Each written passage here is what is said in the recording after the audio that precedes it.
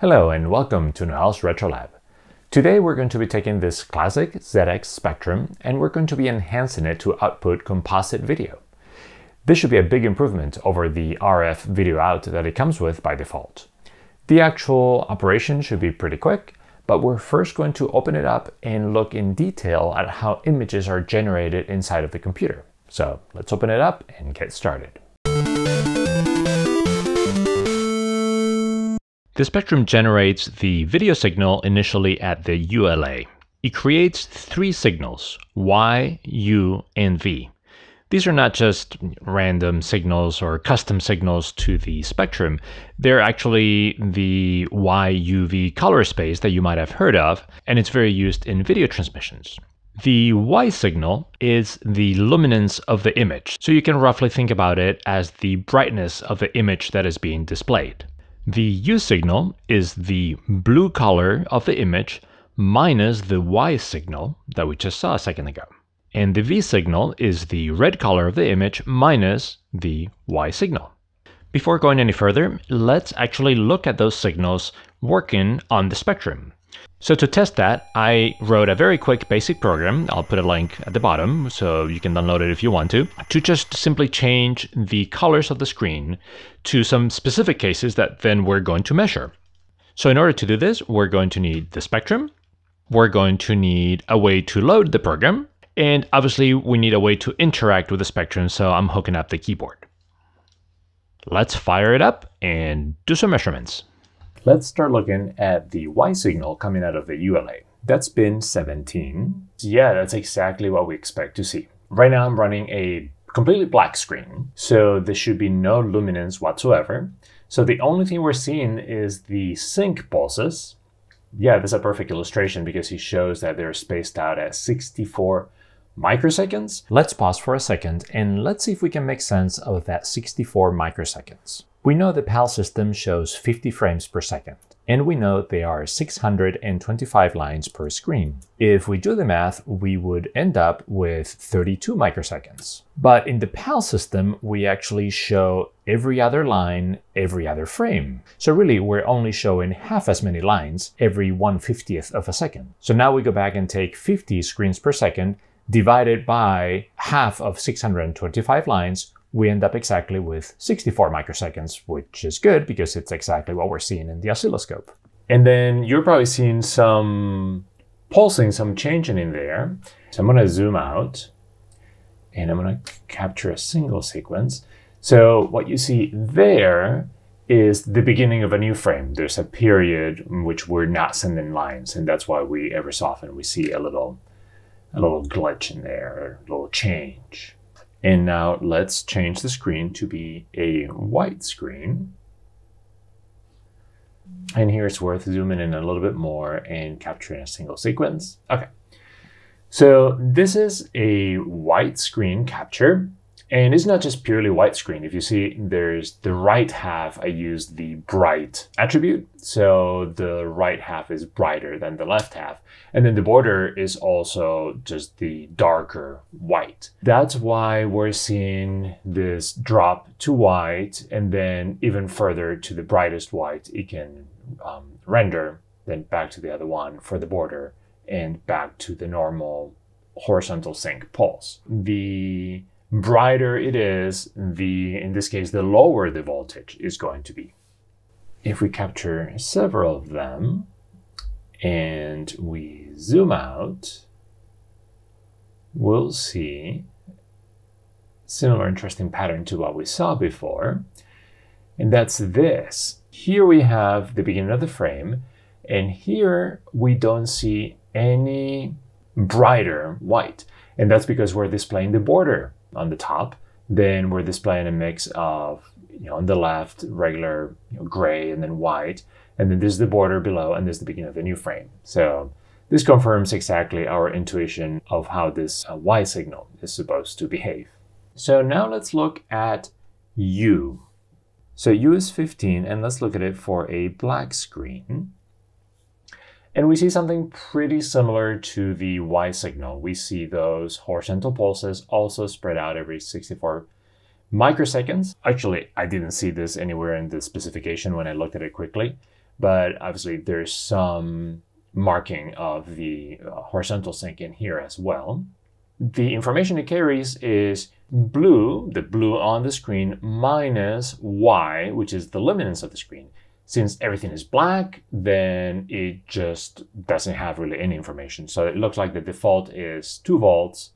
It means there's just nothing there. If we switch to the white screen, we pretty much don't see much of a change. I mean, there's a couple little tiny glitches there. I don't think they convey any information. The screen being white or gray, blue minus the luminance is pretty much the same thing. So there's nothing there. Now let's look at the screen with alternating black and blue bars. And there we go. Let's capture a single sequence. We see exactly the 2 bars of blue right there. Those dips. So this is the border, black border, blue bar, black bar, blue bar, and then border again. Now it's interesting that I also drew the rightmost blue bar. I used the bright attribute, but you don't see anything in here. And that's because it's not any bluer, it's just that it's brighter. So the luminance, it's going to show a similar pattern as we saw with the regular white or the gray and the bright white. So let's confirm that. Let's run this and let's go to luminance in here. And let's do a single capture. Okay. It's clearly not nearly as bright as the white was. This is what it's showing us. It's not dipping nearly as far below. But the right one looks like it's a little lower than the left ball. So that means it's a little brighter. So again, confirming exactly what we expect.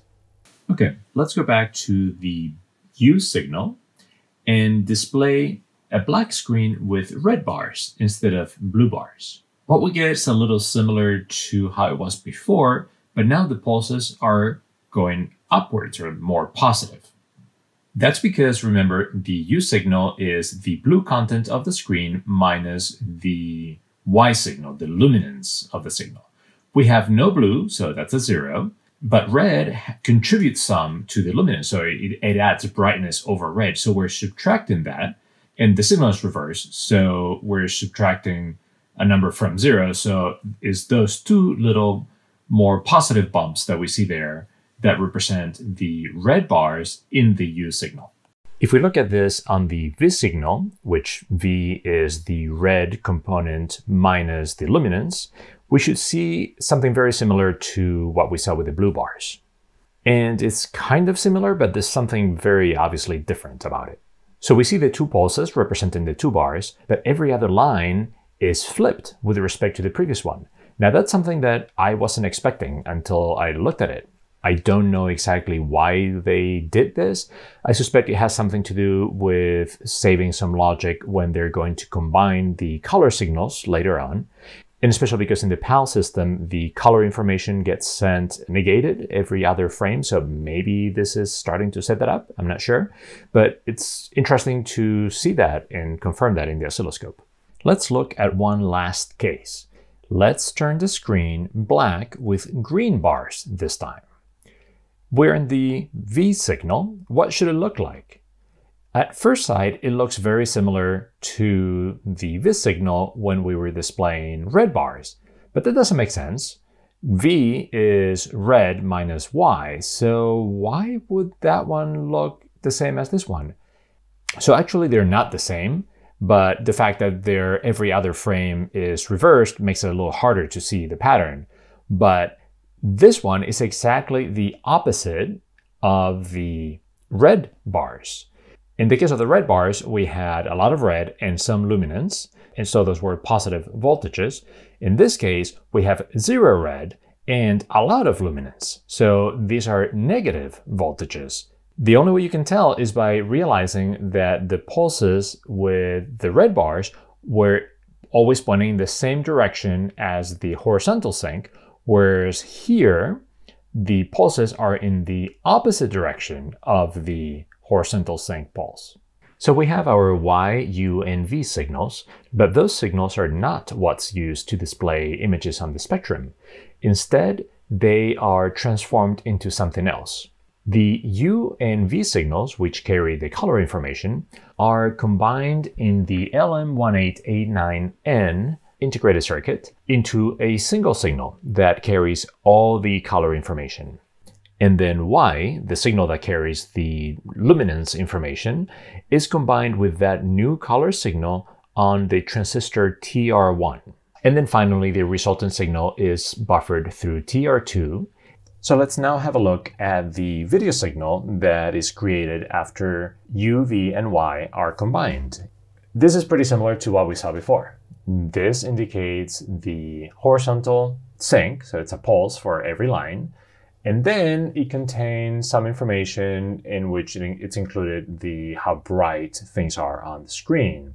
In this particular case, we're displaying a black screen, so that's kind of what we would expect. If we move to a white screen, specifically white and then like the brighter part, then we end up something pretty similar to what we saw in the Y signal. So we have the pulse, we have the darker white and then the bright white, and again followed by the darker white and the pulse again.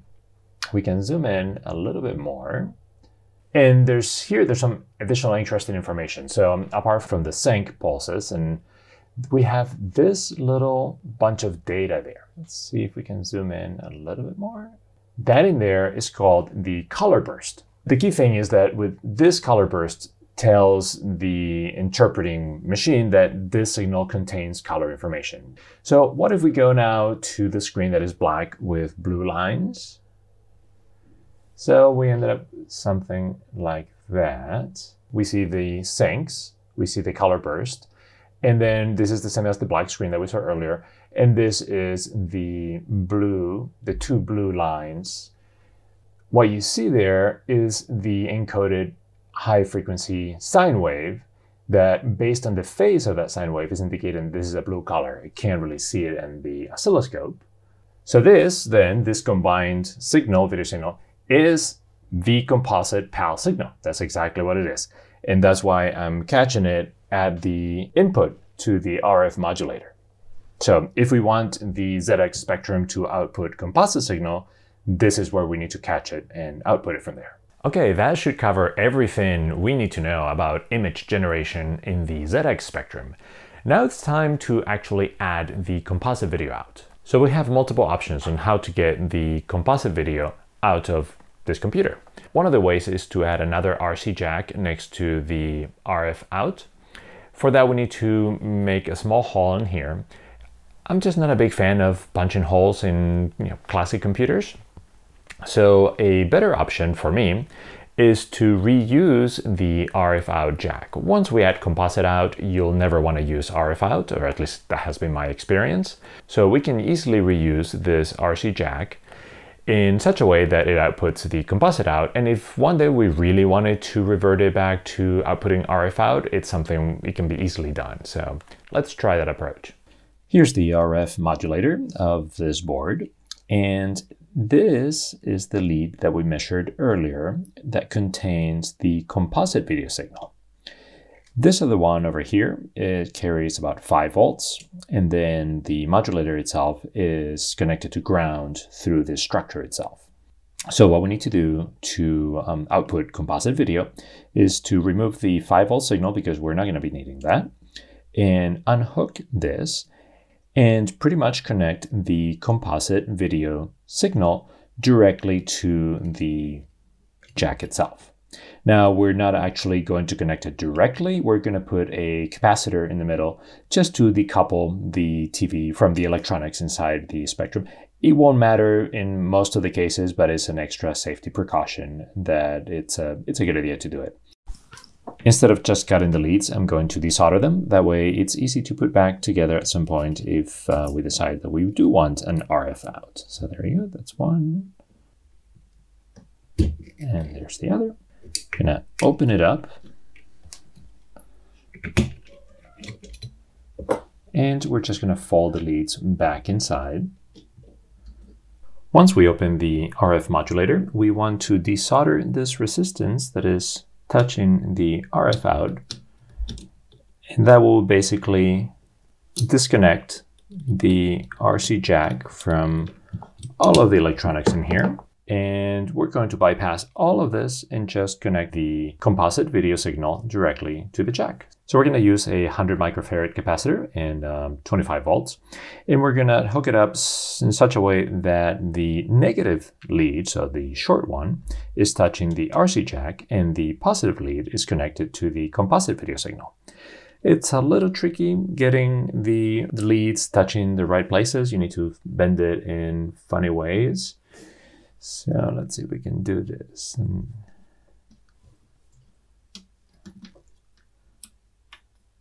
There we go. So you can pass it through. The RC jack has a hole in there, so you can pass it through. It's pretty convenient. And then this one we can bend.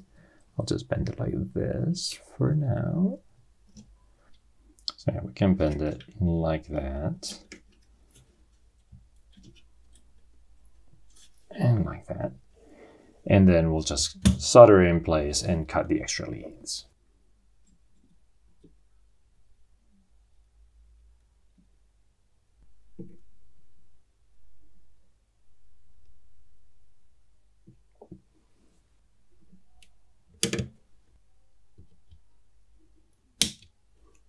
And there we go. That looks good. Let's put the lid back together and test it out.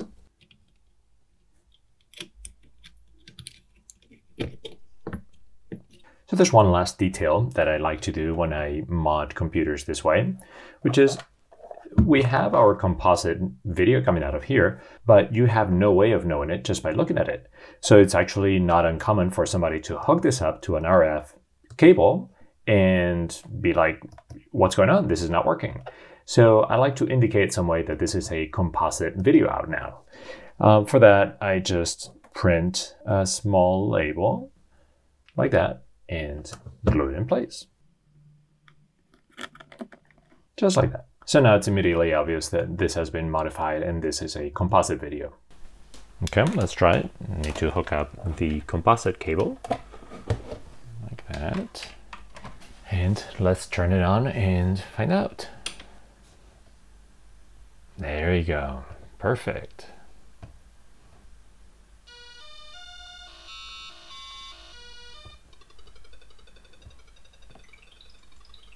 So how much difference is there really between the composite video out that we just made and the RF video out that it came with? There's only one way to answer that question, which is let's take some pictures and compare the two.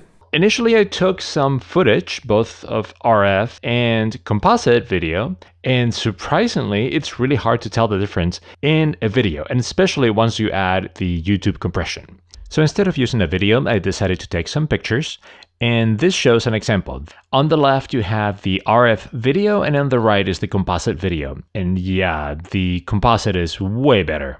Here's another example. This is from a game, and again, on the left is the RF, and on the right is composite. These screenshots leave it very clear. The jump in image quality is huge. Okay, so composite video out is way better than the RF video out that it came with. But how good is composite video out really? Is it comparable to the RGB out of later Spectrum models? Let's find out. And the answer is they're surprisingly similar. They both look really, really good on a TV. If you look at the screenshots closely, you'll see that the composite out maybe has a few edges that are not present there in the RGB. The image quality of both is really good. So really the composite video out is a huge improvement over RF. It's almost as good as full RGB out. So there we go. We have a better than new ZX Spectrum with the spiffy composite video out. It definitely took us longer to get here learning about the image generation than to actually perform the mod itself. But I think it was worthwhile because now we know a lot more about what's going on inside and why we're doing what we're doing. So I hope you found the video useful. If so, please give it a thumbs up and subscribe to the channel. Until next video, see you then.